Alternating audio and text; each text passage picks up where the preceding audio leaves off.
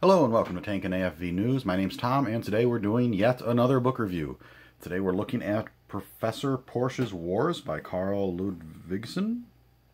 Probably killed that on the pronunciation, but that's what it looks like to me. Anyhow, this book was sent to me by the fine folks at Pen and Sword Publishing. Been very kind, sent me quite a few copies. Usually they'll send me a list of like anything that's got like sort of tank in the title. This one actually I saw in their catalog and said, hey, can you send me this one too? Because it looks interesting, and they did. So I do appreciate that. And it is an interesting book, and partly because it's looking at the career of Professor Porsche rather than specifically about tanks. I mean, obviously most of the books I look at are specifically about tanks. This is obviously ties in quite closely. Dr. Porsche was very involved in tank design during World War II with Germany. Oddly enough, for being one of their most famous designers, I mean, if you go around and say, you know, to anybody who's interested in the field, name a German tank designer, probably Porsche is one that'll come off the top of your head. Partly because, you know, he was sort of out there promoting himself, and, you know, his name is known to this day, sort of in a different context with the sports cars. That said, he wasn't a particularly successful tank designer if you look at, did his vehicles actually get into production? And most of the vehicles he's most well known for didn't. You know, he had his whole series of Tiger tank versions that none of them got accepted. He kept getting beat by Henschel. He had the Mouse, of which all of 2 were built. And, you know, he had the what was named after him, the Ferdinand, which later became the Elephant, which was an outgrowth of his Tiger tank designs, you know, but like there were, what, 90-some of those built. And, you know, it's sort of interesting, what all those had in common was his sort of fixation with a diesel-electric drive system, which just didn't turn out to be particularly practical for the Germans at that stage in the war. It's a very interesting system, and it did have quite a few benefits, which was part of the reason why he found it appealing. But, you know, Germany in that situation, when copper is a strategic material and is in short supply, you know, tanks that require huge sort of generators with a lot of copper in them are not the best idea, and the German army saw that and said, no thank you, Dr. Porsche. Anyhow, the book itself, so it's quite large. I think this was originally released in hardcover. This is the softcover version, and you know, it's interesting, when I saw the description I didn't read it super close, the details, and I assumed it would be sort of a text-based book. It is actually quite heavily not illustrated, they're not illustrations, but photographs. So lots of photographs, which is very nice, because in a book like this where you're talking about, you know, somebody who's an engineer working on all these different things, you really have to see them to understand what they're talking about. Particularly since some of Porsche's designs were a little unconventional or complex. So, for example, you know, there's a whole paragraph in here trying to describe the torsion bar suspension system of the Ferdinand tank destroyer. You know, and you just sort of have to see a picture of it to imagine what it is. Although even sometimes when you see the pictures, they're a little MC Escher-esque, trying to figure out exactly how that thing worked. I've never quite understood the point. Anyhow, the book itself, I'm not going to do sort of a blow-by-blow description, because there's so many different projects and vehicles he worked on that it's really, you really couldn't do it. You just need to buy the book itself and read it, and a lot of the stuff doesn't pertain to tanks specifically. So we'll just say it starts off with sort of the beginning of his career at sort of the turn of the century. Obviously, he's a name that's most associated with car racing, but and here you can see early pictures of early 19th century autos. Going through, but he's involved in all sorts of different things. I mean, this is a really fantastic armored car design. I mean, look at the size of those wheels. It's just crazy. So he's involved with stuff during World War I. And I'll just sort of skip through it quickly. Lots of different things that will be of interest to people, especially if they like World War I technology. Although not specifically tank stuff. I mean, obviously Germans didn't really do a lot of tank development during World War I. It was pretty limited. After the war, he gets involved. So let's skip ahead. And like lots of nice pictures of engines, which is nice because you don't always find those in books. He does in the 20s get involved, so here we go with the Gross tractor. So there you can see a picture, some more. So the description of that and his roles, you know, here you can see the sort of the suspension system that they had at that time, which is very similar to what's, as they point out here, to the 6-ton Vickers tank. So you can sort of see, almost what you could say is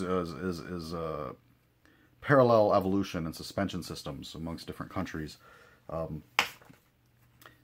Then kind of skip along to World War II. So there's some of the car racing stuff, but here we get to the Third Reich. And so that early experience with the Großtraktors would sort of give him a little leg up. He understood the tank design business a little bit. However, sort of, within his Third Reich career, probably his biggest success is, of course, the Volkswagen Beetle. And I'm not really a car expert by any stretch, and people do like cars. It is interesting, though, the Beetle, it's worth pointing out that this car that would become the symbol of sort of the 60s to a certain extent, and the Love and Peace generation. Growing up, I had, Herbie the Love Bug, which is sort of live-action Disney thing. And yet this car started off as an attempt to make an affordable car for the citizens of the Third Reich. I mean, here we have a picture of Hitler in the back seat. I'm pretty sure most people that drive Volkswagen Beetles don't really like to think of Hitler being in the back seat. That's sort of not the image that Volkswagen certainly wants to promote these days. And it's just an interesting example of how these pieces of technology, that, the technology itself, it's just a thing, it's just a design. And yet we assign so many different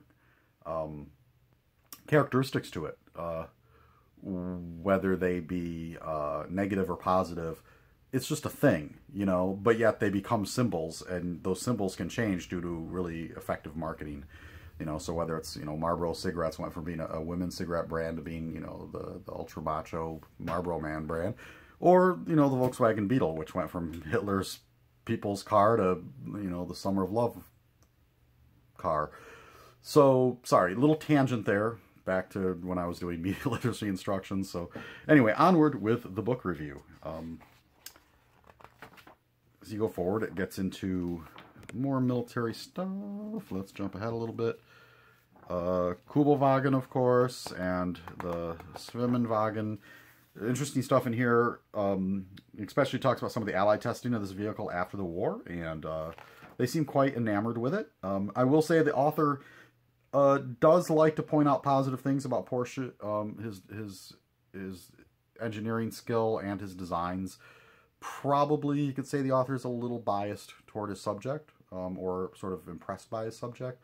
And obviously Porsche is a very talented designer and a very capable person, but I would say, I did pick up a little bit of that, where he's a little bit, I don't want to say in love with the subject, but certainly sort of siding with him a little bit, particularly when he talks about sort of the squabbles between the different Third Reich personalities and power, being Porsche and Speer, which obviously there was some disagreement between those two, and since Speer was Minister of Armaments and Porsche's armament maker, designer, that obviously they're going to have some potential conflicts there.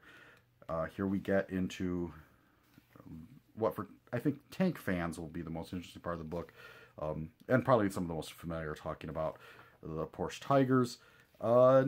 It's pretty interesting reading, pretty good stuff. There was a couple small errors I noticed. Nothing terribly dramatic, but there was a one photo in here of Speer actually driving one of the Henschel VK, sort of this one here. It calls this the Henschel Tiger hull. It's actually one of the earlier VK. I forgot the exact designation. I'm sure everybody who plays World of Tanks remembers it. But anyway, minor thing. And a few other little things jumped out at me as maybe, like, not absolutely correct or phrased a little oddly, but for the most part, it seems like pretty well-researched stuff. And, some interesting observations in here. Now, one thing I thought was interesting was they talk, like I said, quite a bit about engines in this book, which is nice because that sort of gets overlooked when people think about tank design. The focus tends to be on armor and guns because those are sort of things that people like to fixate over, And, in a large part, that's not really the hard thing for somebody who has to design a tank. The gun's usually designed by somebody else, your gun designer companies, or more often government agencies. The armors are sort of we want this much armor at this thickness, fit it in this frame and this weight. So the real tricky part, engineering-wise, is fitting all of that within something relatively compact and having the mechanical aspects designed so that the vehicle is reliable enough and has enough power to have the mobility that it needs. You know, so a book like this that focuses on more the mechanical and engineering stuff, I think is a little more, it gives people an idea of what really is the hardest part in tank design and the importance of engines and drivetrains in determining the overall success of a vehicle and even determining what's, you know, even feasible from a design standpoint. So Porsche, with his sort of exotic electric internal combustion combination systems, is he was certainly pushing the envelope in a lot of regards, and there's some real merit to what he was doing, but ultimately it wasn't successful within the context of what Germany needed to win the war. And of course, as we get beyond the Ferdinands here, we get into some other stuff, some of the more kind of Panzer 1946 stuff, for lack of a better word, these kind of failed things. And then this is interesting, some of the other engine stuff. So here we have an engine that I've always wanted some better information on. The Cimarine Graz Parker, or Poker, P-A-U-K-E-R. This was an air-cooled engine. One thing I found interesting in the books, they talk about how Hitler really had a interest in air-cooled engines as the future, which is something that the U.S. Army after the war would also decide was important. So you look at U.S. post-war tank design, engine designs, and they really focused on air-cooled stuff, particularly, you know, the designs of Continental Motors. But here we have an air-cooled diesel design. It's a 16-cylinder X configuration. So instead of a V, it's like two V8s kind of tipped sideways and shoved together in a way. So pretty interesting design. Never went to full-scale production. Obviously, after the war, the Allies looked at these things. You know, really after the war, the only country that would pursue air-cooled diesels for tanks is Continental Motors in the U.S., and they were certainly aware of this engine. In fact, I've got an SAE report written in the 50s by Karl, who's the vice president of engineering at Continental, where he talks about the feasibility of air-cooled engines, air-cooled diesel engines, and he specifically mentions this engine as an example. So I'm not saying that this engine had any actual impact on Continental's designs, but it's one of those things that they looked at and said, hey, you know, we can do this, because, like I said, it's one of the many examples of air-cooled diesels that he does mention in there. So kind of fun to have that kind of information in there. So here's a little picture of gas turbine in a King Tiger tank. So kind of crazy stuff. So that should give people an idea. If you're interested in, and you know, of course, we get into the mouse, and there's a lot of detail in here. I'll admit, I have never sat down and read all the materials I have on the mouse. I've never found it terribly as interesting as a lot of people, partly because tanks that don't actually have a combat record, I don't find as interesting, because there's no context with which to judge them. I mean, we could sit around all day and argue whether the mouse would have actually been effective or not. I mean, kind of obvious it wouldn't, because the thing's ridiculous. But we don't know, because it was never put into service. So to me, it becomes less interesting. You know, for some people it might be more interesting because it's a mystery. Like, we don't know. And for me, it's more like, well, I can't prove it, so what's the point in thinking about it too much? Anyhow, that should give you a good idea of this book. And that was my somewhat rambling review of it. I hope people enjoyed it, though. So again, Pforfessor Porsche's Wars by Karl Ludvigsen. Price $28.95 in the U.S., which, you know, for a book this size and quality seems pretty reasonable. Obviously available from Pen and Sword. You can get it at your better bookstores or online.